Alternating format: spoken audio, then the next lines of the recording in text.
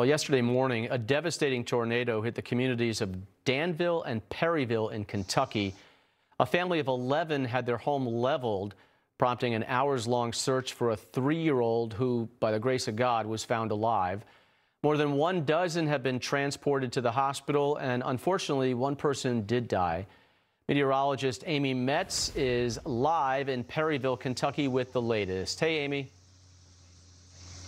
Thank you, Rob. Yes, unfortunately here it's not a great scene like so many others. It's been such a dangerous month for severe weather, except for one day in the last month. I was just looking. It was May 8th all the way until now. There was only one day without a tornado report in all that time. So there are just so many communities hurting just like this one. Now, the tornado luckily didn't make it all the way to Danville, but very, very close. We're talking right on those borders and so many more close by. What we're seeing now behind me is a car that's been covered up by a tree, and right on top of the hill behind me, this is where we can see drone footage that we have prepared, where unfortunately this is one of the homes that has been leveled.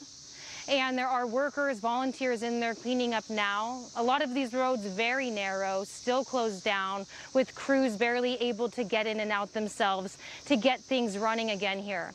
Power outages and road closures are a problem for so many others right now with all of these storms that have been going on. So at least we've been hearing lately that, everybody has been accounted for here. And the public information officer just told me there have not been needs here that are unmet.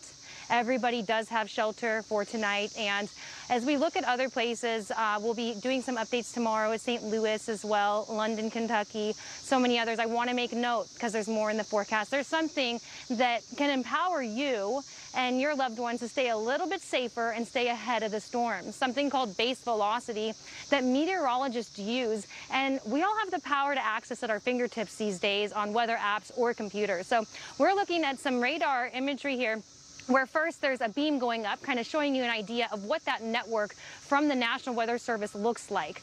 They go out into beams and scan the air in a certain at a certain length of time, and then they come back and it will tell the computer how fast and what direction the wind is moving based on different algorithms in there. So from that, we can actually catch a tornado. That's how meteorologists make tornado warnings. They're called couplets, and it looks like this on your radar where it's really bright green and really bright red.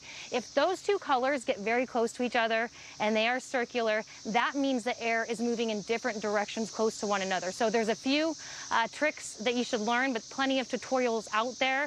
I have one available from meteorologist Amy Metz, the National Oceanic and Atmospheric Administration, NOAA. They have plenty of them also.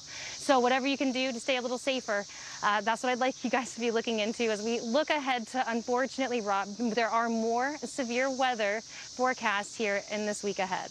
Back to you. All right, Amy, thank you so much for that report. Well, it's a showdown